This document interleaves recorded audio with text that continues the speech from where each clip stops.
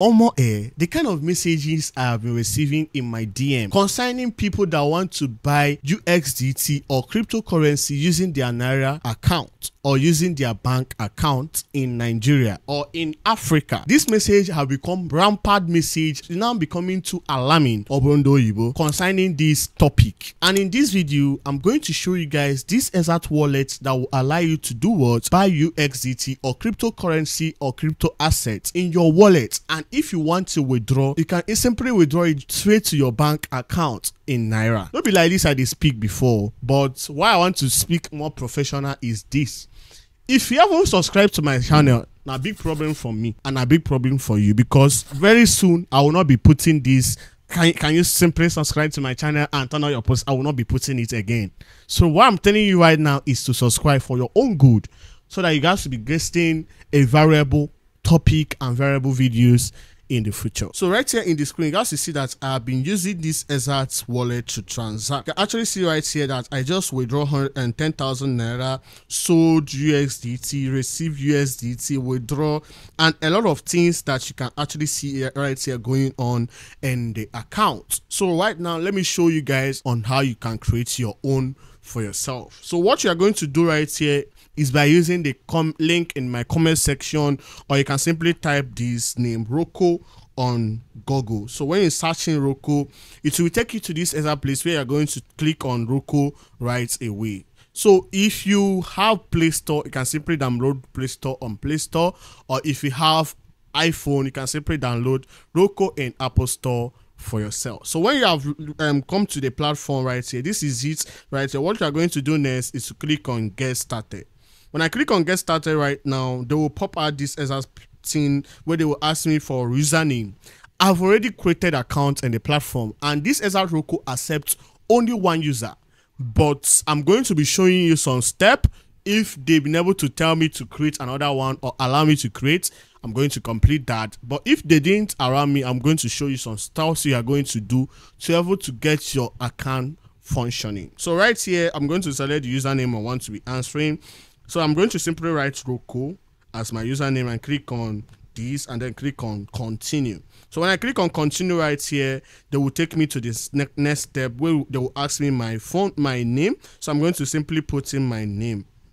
My name is Chukwuemeka Ogwamanam. So after putting that, I got to click on continue. They will ask me for my phone number. So I don't have the phone number I want to use right here offhand. So I'm going to go and get it right away. So when I put in my phone number, I got to click on continue, and this will actually take me to this other place where I'm going to put in my email address. So I'm going to simply put my email address. So then after that, I'm going to put in what? My password. So when I put in my password, what I'm going to do next is click on confirm. So right here, I'm going to see that I've created my account, and you support system have actually texted me. So let me try and log into my account. I thought that the thing didn't work. So let me click on this and then log into my account using my username. I'm going to put in my password. So I'm going to click on login right here, and you're going to see that they say verify it's you. So I'm going to go to my email to get the code they sent to me. So they have sent the code right here, and I'm going to simply copy the code,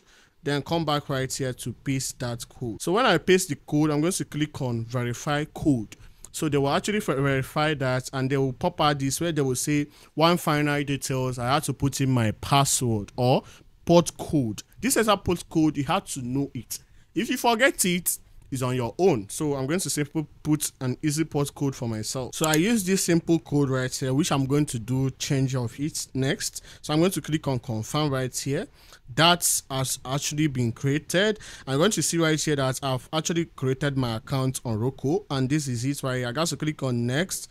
When I click on next, get started, and this is it right here. So you are going to see that what you are going to see straight right here is to do what? Verify your identity and provide your username. So I've done the username part, so I'm going to verify my identity, Nigeria, and then they will pop out this exact badge where I got to continue with the stuff. So you verifying your identity right here don't mean that you cannot do transaction where you have created your account.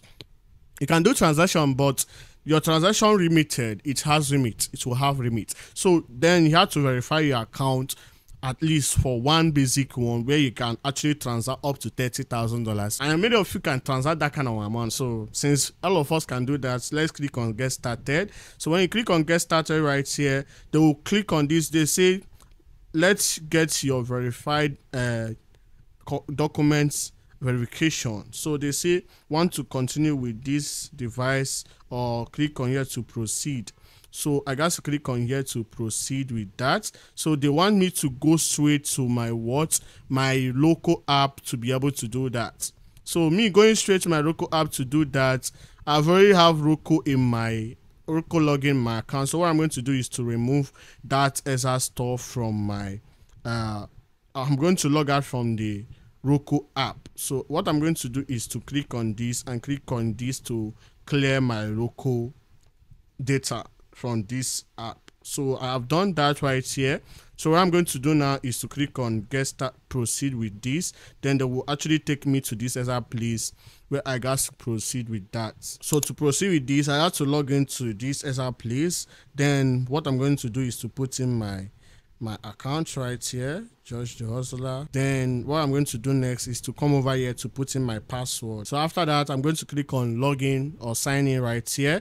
They will pop out this way. I got to verify the code. So right here, I'm going to verify the code right here, 364646. 364646.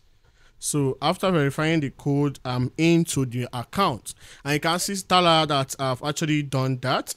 Get started by your journey of purchasing your first crypto. So this is it right here, and you have a functioning account after registering your account online. So if you want to do other things like verifying your account on all that, don't mean that you cannot transact using this account. But if you want to verify your account, is to tap on your profile, click on verification and limit, then click on Nigeria. It will pop out this where it goes to verify using your document. So if you click on document right here, they will ask you verification details and selfie. Click on continue.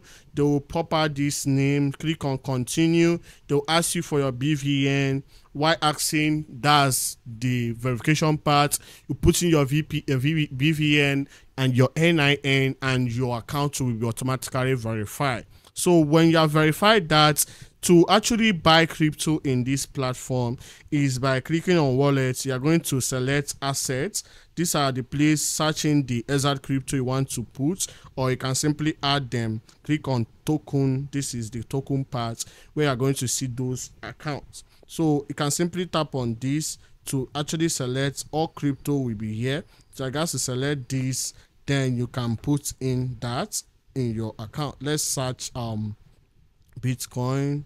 This is Bitcoin and many assets for yourself. So right now what I'm going to do next is to fund my account. Let me show you how to do that. Click on home, click on deposit, then put in the amount you want to deposit. I want to deposit 5,000. Then I click on 5,000 right here. Then they will pop out these two. There is bank transfer and there is wallet peer to peer. So I got to select bank transfer, and this is it right here where I got to send the money. I can send money to this account, then copy the wallet and the account number, and the account name is Best Star MFB. Okay, Best Star MFB. So I'm going to go down to my bank to do that. So right here in my bank, I got to select transfer. Then pop out this. I got to put in the account. Then I got to select Best Star NFB. Then click on next. So when I click on next right here, they will verify that and they will say this is the exact name we saw. So I got to click on confirm and then put in the amount you want to fund. I want to fund 5,000. Then this is the narrative where we got to copy this. So this is what we are going to copy this right here to put as narrative, and then click on proceed.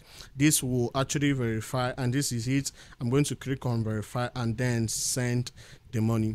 So right here I've actually proceed by sending the money right now. What I'm going to do next is to come back right here and then click on allow, click on I have paid, then back. So you have to start refreshing your page, and instantly the money have been deposited in my account, which you can see right here. So let's buy assets with it. So I'm going to come back right here to search in the assets I want to buy. I want to buy UXDT. This is USDT right here.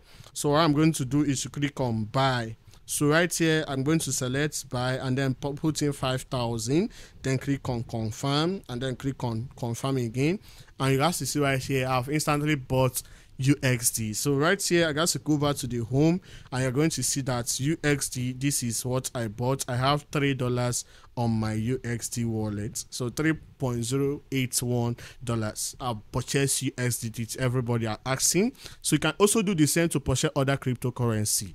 So if you want to actually send that, let's say you want to send that to another wallet address, simply click on send, then click on wallet, then they will pop out this place where you are going to put in your wallet address and then select the network fee. Okay, so this is the way this exact won't work by sending to people. So also if you want to receive from other wallets, you can simply click on receive. They will ask you BEP, Smart Chain or Tron. You can simply select Tron or BEP. So I got to generate my wallet. So I've generated the wallet right here. This is the wallet. Copy the wallet and give it to your friend or the place you want to withdraw, and you can simply make your withdrawal. That's the same thing with the BEP20. So if you want to also sell, let's say you want to sell to withdraw to your bank account, this is interesting. So when you have received the fund, you can simply click on sell and then come here to select how much you want to sell. Let me say I want to sell 3,000. I want to set 3,000, confirm. Then right here I got to click on confirm sold. So if I go back to this place, you're going to see that I've withdrawn 3,000. To send it to my bank, I can simply click on withdraw and then put in the amount I want to withdraw, click on confirm, and this is the place it becomes interesting. So right here is you can either put in your bank, put in the native bank you are using like Money Point, UBA. OPay is not working. I will be sincere with you, but Money Point is working. All these First Bank, Zenith Bank, other banks is working, but Pampe and OPay is not working. But you can simply try it. Let me also try whether it will actually work right here. So if I put in OPay, let me know whether it will work. I'm trying to know whether it will work. 9157. Okay, click on confirm, click on proceed. You see what I'm talking? So let me just try to refresh the app again. Let's go back to check whether the OPay will work. So if I put in again, let's go straight to this place. If I click on this place, I can click on payment method. Let me just try and add it from here to know whether it will work. OPay, then click on confirm, click on proceed. It's not actually working, but they are sending me code. I don't know whether it's my app, but so far you have other banks like Money Point. You can simply do that by using that native bank, or you can simply use Raven Bank. This is Raven Bank. If you have Raven Bank, or you can simply create that. If you want me to also do video about how to create Raven Bank, I can do that. But to do that is click on Raven and then put in the account you want to withdraw from. So I got to put in this, then select the bank. This is the bank. Click on proceed. You can see right here. Then I got to put in the account, my accounts and password.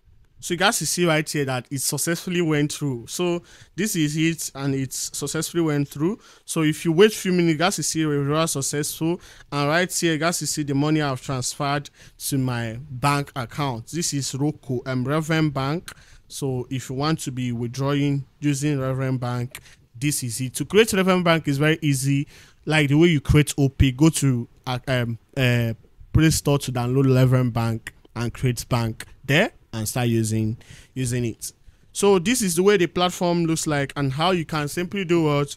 Create account in Nigeria to buy UXDT or cryptocurrency or crypto assets. You can also, if you are from Ghana, South Africa and SCO, you can also create local accounts to be able to start transacting for yourself. And that's it for today's video. I believe this video was for you and you'll learn something from here. If you really do, don't hesitate to like this video, comment what you think, and don't forget to subscribe to the channel for more videos like this in the future. And right away, we have hit 10K subscriber, who is winning my 50K giveaway.